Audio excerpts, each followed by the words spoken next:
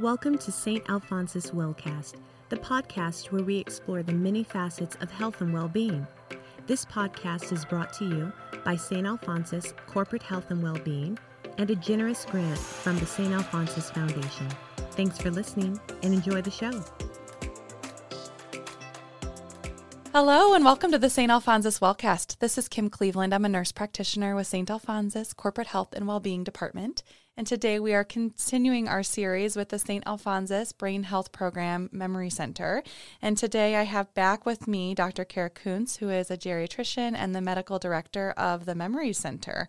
And we have a very fun topic to talk about today, something very thought-provoking, interesting, and may provide everybody with a different lens of how they view aging and cognitive decline, among other issues, and sort of provide a different perspective in living as well.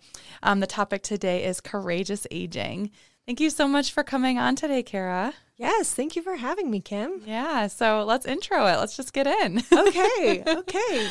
Courageous aging. Yeah, this is something I've been thinking about a lot lately.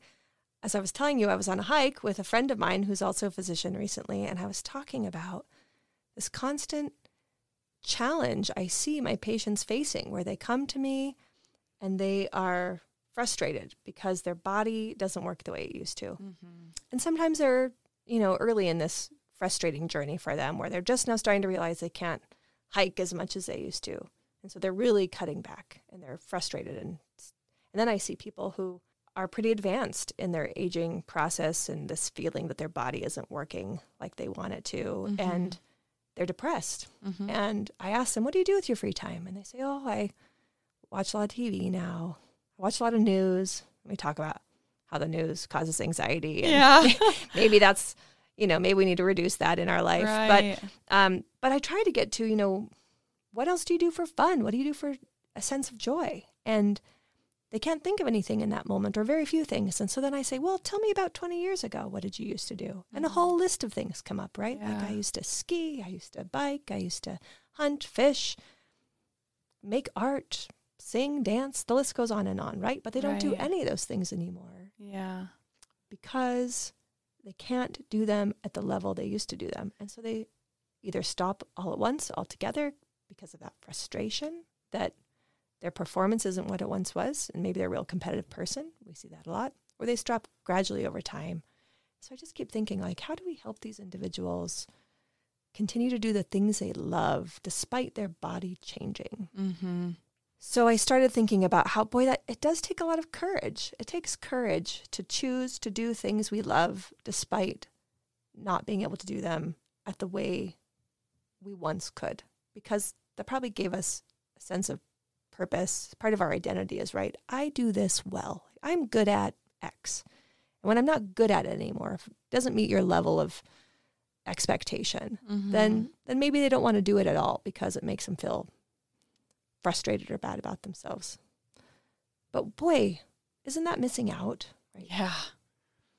Yeah. I mean, I think just being in my age demographic and, certainly younger than many aging adults who are suffering with this, but seeing, just different oscillations over the last 10, 15 years, even, the way things have changed and the way life circumstances have changed and how things have looked differently, I can relate to some of these older individuals who may be feeling with that. And then I also feel maybe even a sense of fear or concern about when that happens to me or those around me. And it is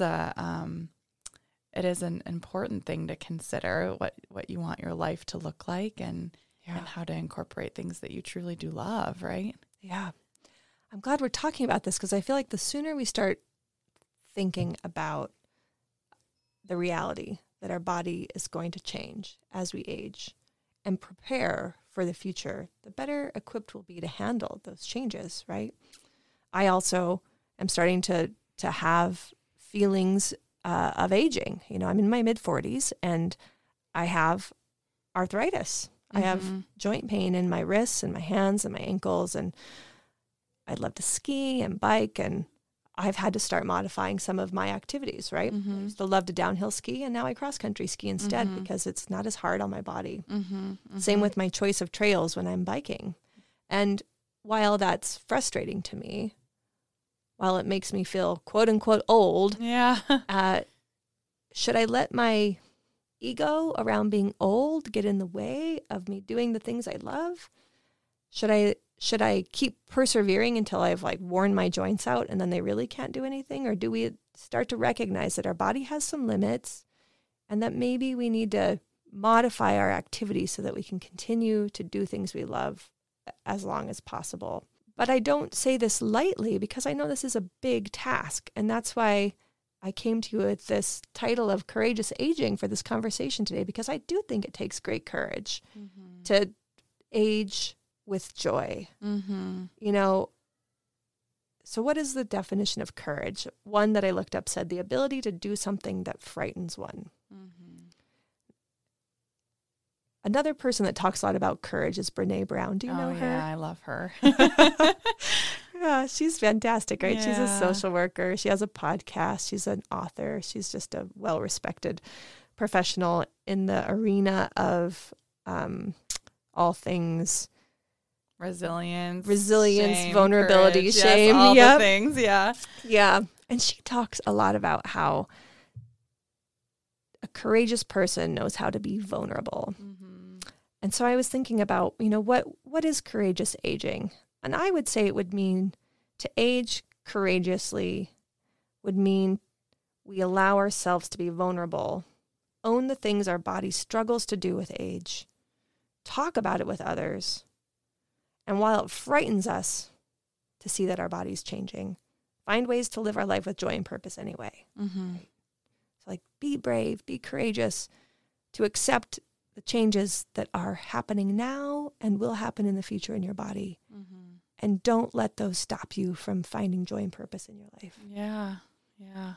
How powerful, right? To do that. And then I love too, just the idea of thinking about it sooner rather than later, and the proactivity and the way you can prepare yourself for what you may experience in the future, and kind of go forth with maybe even a plan or just an idea or even a feeling that you want to embody as you notice these things changing.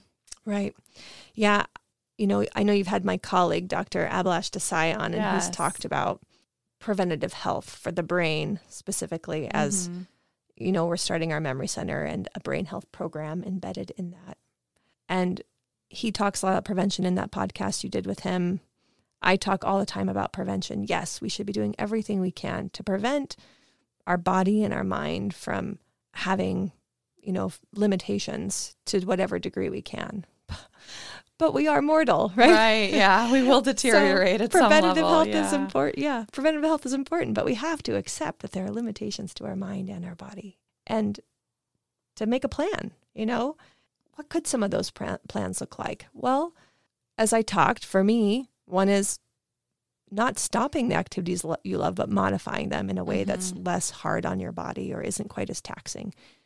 Maybe you don't stop hiking altogether, but you hike during the time of day when you're not going to be so affected by the heat. So early and late, maybe you don't go as far, as long, or as steep, but you still go, you know, and thinking about how you prepare your body and take care of your body afterwards. So stretching before, stretching after. My husband's 2 years older than me. I'm still constantly telling him he needs to stretch. He's constantly surprised when things hurt after he overexerts himself. And I'm like, did you stretch? Did you stay hydrated today? You know, these key concepts aren't things we used to have to do when we were younger, but now they matter. You know, when it comes to mobility, our body really needs to be warmed up, loosened up before we really ask a lot of it, and then it needs sort of a wind down, and we can get our connective tissues kind of bound up, and so learning how to do some self massage. I mean, if we can all afford to go to massage weekly, that would be great. But most people can't afford that. But there's a lot of ways to do self massage with tools like Theracanes. There's these massage chairs you can get. There's all kinds of tools on Amazon or wherever else that you want to look to find ways to self-massage yourself. Just a good old tennis ball behind your back up against the wall. Muscle rubs, heat, all of this really matters and really helps with maintaining our function. And then, of course, listening to our body. If it starts to ache, slow down, do less, recover. Right. But don't stop. Right. You know? Yeah. That doesn't mean you can't do it. And then mentally, our brain will age and our function of our brain, our cognitive ability will change. But boy, we know the research shows us that one way to reduce, slow down, stave off dementia is to stay mentally, emotionally, socially active. Mm-hmm. So if you start to feel feelings of cognitive slipping, some early memory loss, A, of course, go see your provider and get checked out. But B, don't stop engaging with people because your disease will progress faster. We really need you to keep staying active socially, emotionally, mentally, and physically, of course. But now we've moved on to, mental wellness, because that helps us maintain the neural pathways that we have and build new ones. Mm-hmm. Even while our brain may have dementia or be moving into early stages of dementia, there still is some neuroplasticity there, meaning we can still build new neural pathways. But if you withdraw, if you go into social isolation because of the fear that you're having around these changes in your body, your dementia will progress faster. Yeah. So you have to be brave, back to this courageous aging. You must be one with tremendous courage to keep engaging with your friends and your church and your social circles despite your changes, and be brave to tell them what's going on with you and ask them to support you in your journey. Again, I don't say this lightly. I know this is a huge ask, especially in our culture where dementia is so stigmatized. Mm-hmm. But man, if we could change that and not be afraid to live and engage with people having changes in their mental cognitive function, it would do us all a lot of good. Yeah. Yeah. I mean, I hear a lot of folks, both, family members with a loved one with dementia, and then also folks with dementia themselves. There is a lot of fear there of how to interact, and, people who are maybe supporting the person with dementia don't always know how to talk to the individual with the cognitive slipping and whatnot. They don't want to make them feel badly, or maybe they don't know what they'll remember or won't remember, or maybe they just withdraw out of, inconvenience and things. And it's hard to see, and it's hard to see how that disengagement does in fact affect the individual who's aging. And then also the loved one as well, who's missing out on some of that social connection with someone that they care very much about. But yeah, what a gift that is to yourself and to your loved ones if you continue to maintain that relationship and that engagement. Right. And if we as a community could sort of normalize the fact that our bodies change and our brains change, and we're still humans that need to be whole in terms of social, physical, mental interaction. We need all of those stimuli to our brain at all stages. Right. So supporting each other in that process, and just being willing to talk about it so that we don't feel like we have to hide. Yeah. Yeah. And you're, as a loved one, if you're younger and you have a loved one who is aging and you want to maintain that relationship, it is mutually beneficial as well. It can give you really vital information and perspective too, as you go through the process also. So it's not strictly an altruistic endeavor to engage with those who are going through that process as well. But, I do have, a lot of questions come to mind too about culturally in terms of what this looks like in other areas of the world and what we might have to learn or glean from other cultures and how they approach the aging process as well. I don't know if you have any insight or thought about that, but it is something that sort of comes to mind. Yeah, no question. I mean, just thinking culturally, right? We live in a country where the young are idolized and the old are considered to be less valuable. And there are other countries and cultures where as we age, we gain status and are seen as wise and having, being the ones looked to for advice and the leaders in the community. Mm-hmm. And in a culture where that doesn't happen as much or as easily, it would serve us well to create space for that. Mm-hmm. And think about the fact that one day we'll be in that position ourselves, right? Yeah. And how nice it might be if space were created for us to maintain vitality as we age. Things like creating opportunities for purpose and work as we age, right? People retire, but ageism is a really big thing when those people that retire then try to re-enter the workforce and have a hard time getting a job because of ageism. You know, be it volunteer opportunities or paid working opportunities, you know, creating space for that. Even for individuals dealing with cognitive impairment, we want to create space for them to have purpose and meaning in their life, to engage in work and volunteer opportunities. And then creating space and time for people with mobility challenges. We're in such a hurry in this country, right? Yeah. You know, so if you see somebody who's struggling with mobility and walking slower, take it as an invitation to slow down yourself. Right. Maybe we don't all need to be moving so fast. And let's create time and space for that person to take longer to get through the door that you're trying to get through as well, or knowing that one day that will be you. Yeah. And just being grateful that people are out and about, and we need to be allowed to move all at our own different paces so that we all feel welcome to be out moving. What a concept, you know, in terms of we are in a hurry, and youth is definitely idolized in our country for sure. I'm hearing so much there that I resonate with for sure.